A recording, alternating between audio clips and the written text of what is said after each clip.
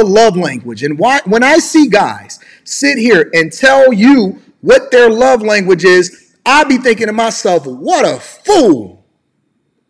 What a fool. What a mother effing fool. I'm trying not to cuss. God bless me for my effort. Multiply my results. Multiply my results, Lord. Bless me for my effort. Multiply my results. That's my prayer in the morning.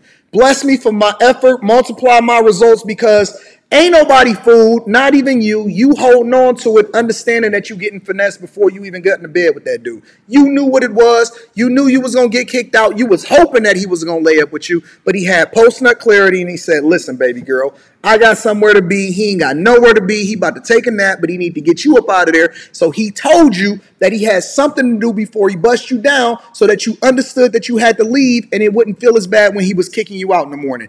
That's the truth. It don't get no realer than that. The finesse is, man, I ain't got a lot of time. I got to get out of here. But you so infatuated with the idea of him, understanding that what it was is already what it's going to be.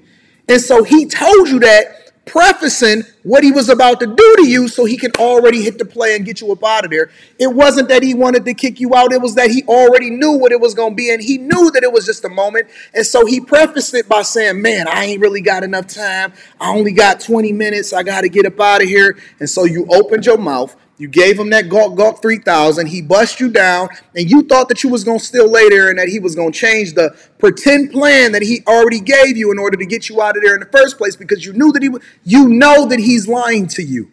You know that he has nowhere to be. You know that at that time of night, nothing is open but the devil, and he already at the crib. But he going to say, man, I ain't got a lot of time, man. He been prepping you all day. He been hitting you with this line all day. And so the time that you arrived at the cut, when he bust you down, and then he was like, oh, man, I got to get up out of here. He started looking for his pants. Man, listen, we got to go, because, I already told you that I had something to do. That was the finesse. And you knew that it was the finesse before he finessed you. But it was so easy to get you up out of that box.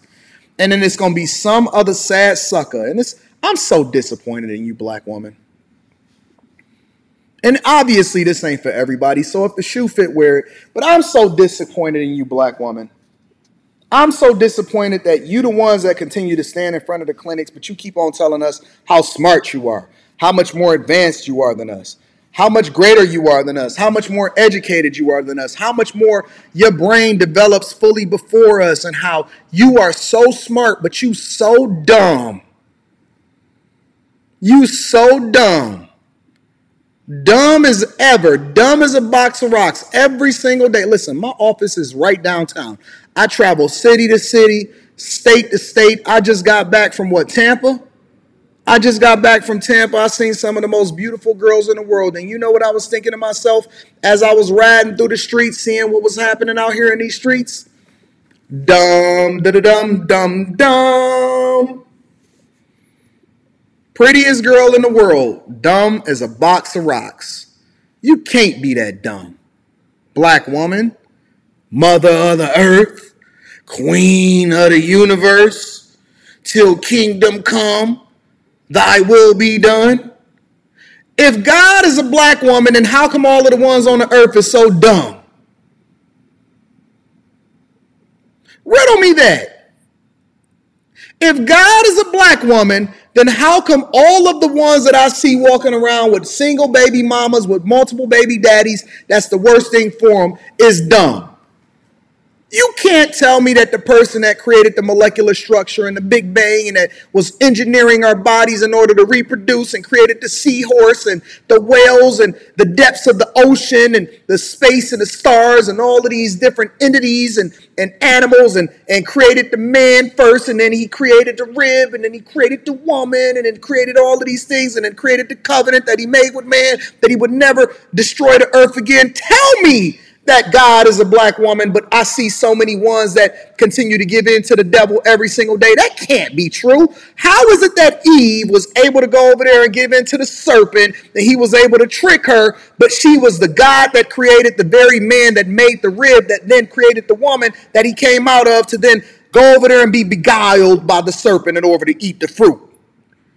And then God had to kick them out of the garden unless they found the tree of life. And then they became God like us. Yeah, I read the word. I can quote it, scripture by scripture by scripture by scripture.